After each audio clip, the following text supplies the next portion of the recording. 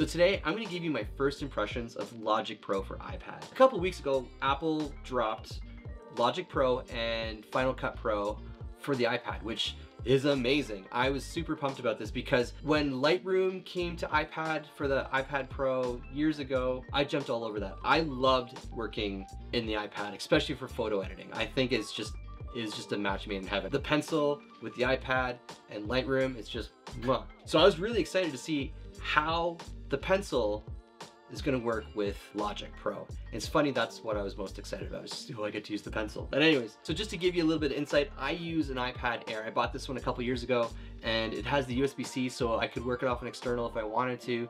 So I just plug it in, I can edit, everything's good. But how does this work for Logic?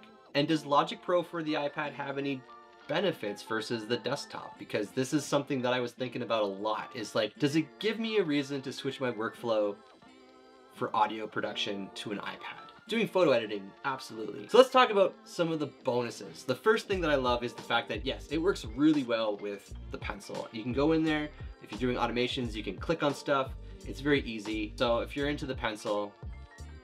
The other thing that I really liked is just how clean and how organized the interfaces, how it looks in response. They did an amazing job trimming down and making it very efficient for mobile. One thing about programming for mobile devices such as an iPad or a phone is that you have some very serious constraints. Like, even though an iPad Pro or an iPad have a lot of oomph, there's still issues with memory and storage. So they really thought about that when they designed this, which is really cool. I really like their improved editing features, the way the editing is laid out versus what you get on the desktop. And the reason why I say that is I've always found Logic to be kind of clunky when it comes to editing, you know, selecting your right tool, marquee tool, dedicated. I just never liked that workflow. So they simplified it and everything is right at the top here. I can select my cut tool, I can put the marker down where I want and then swipe, and that's it.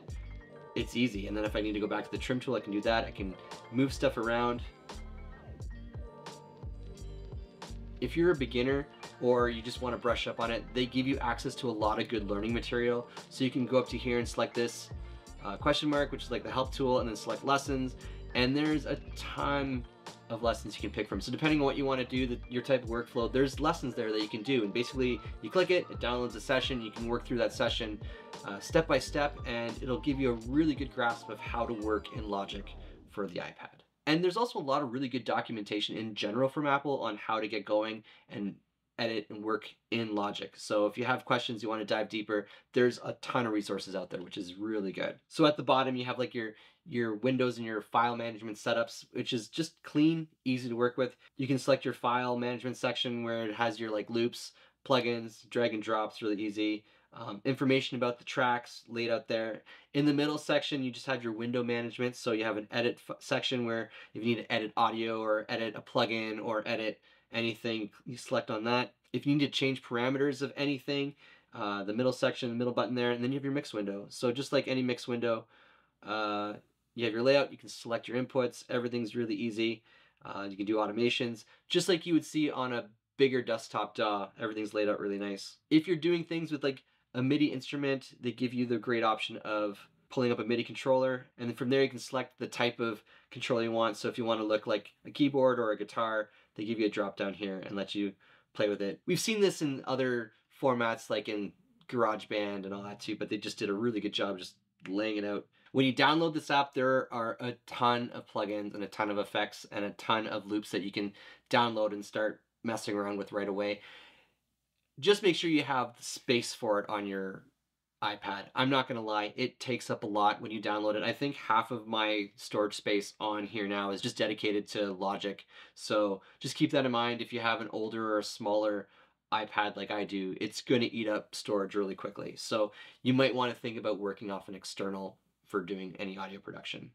Another thing that I really liked when I was working with it over the last couple weeks, I did some writing, I did some tracking, and the plug and play feature. I was using an SSL2 audio interface, just plug it in, it works, it sees it, no problem. You don't have to set up anything extra, it's just plug and go. Apple has really thought of making this as easy as possible for people to like just get up and going. So this is a great device if you do a lot of in-the-box production, if you're doing stuff on the road, if you're doing stuff on a plane, I'm not doing anything on a plane, but you can do that with this, no problem. And if you're a Logic user, the session you work with can just be passed on to your desktop. So if you need to do more and that, then you have that, no problem. So that's something to think about. If that's the kind of workflow that you do, you can start a project here, demo it out, get it the way you want, and then go to a bigger setup. So then you would have the external connections, you would have a bigger storage. Now, with that said, there are a couple things that still make me question this. And it's not the application. Again, I think Apple did an amazing job programming this and just laying it out. The interface is great. It's very user friendly. Everything works. It gives me unlimited tracks. I can track as much as I want. Like, this is incredible for an iPad. And I have to keep telling myself that for an iPad, this is really great. However, it's not the software that makes me question if this is something I would use. It's just the restraints of the device itself. So for the type of work that I do, I tend to do bigger tracking sessions. I tend to do bigger mixing sessions. I'm going to need to work off an external hard drive. This device has one USB-C. I don't think any of them have two USB-C ports. I could be wrong. I don't think the Pros do. I think they all have one. So even if you have the top line stuff, you still only have one USB-C, which means you're going to have to buy a dongle. With that dongle, you can plug in your external hard drive. Well, then you're going to need to hook up an interface. So now you're going to have your interface. Monitoring, you can monitor through your interface. I don't recommend using the Bluetooth earbuds for this because I find that they do start to have a little bit of a latency issues. And then when you're working on a bigger project, you do need real estate on your screens. You want to be able to see what you're doing. And that kind of begs the question, is this big enough? So I'm probably going to have an external hard drive, which makes me think, why don't I just use my laptop? Which is what I would do. So for the type of work that I would do, I would just use a laptop. This would make sense if you're an in-the-box kind of producer, you're on the go, your main ecosystem is Logic, so you can hand off back and forth, no problem. And you don't have to worry about meeting those restraint requirements, right? So if you're doing that kind of stuff, then yeah, I think for $4.99, this is a great price for a DAW. This is something that you can work, make your music, get it out there. Yeah, and it's gonna sound really good. However, if you're like me, where you need to have the interface, you need to be able to hook up, you need the bigger systems, then I don't think it's worth it. I think this is something that would be cool for like demo purposes or having a client play with something and then pass it to me so we can work on it on a bigger system. But I like working in my studio. I like having a studio environment. I'm not a big produce on the go kind of person. So yeah, I don't think I'm going to do the subscription. Sorry, Apple. Because if I'm just using it to demo stuff out and write stuff, then I would just use GarageBand. Because GarageBand is still very powerful and it's free. So that makes sense to me. You know what? I'm going to give this one more chance. This is what I'm going to do. This summer, I'm going to produce an artist and we're going to do something remote.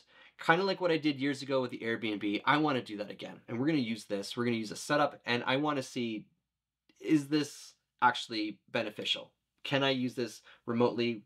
Having it free to use, external, with a pencil, does it make sense? I don't know. We're going to find out. Okay, I'm going to put my statement on pause until I do that. I hope this was helpful.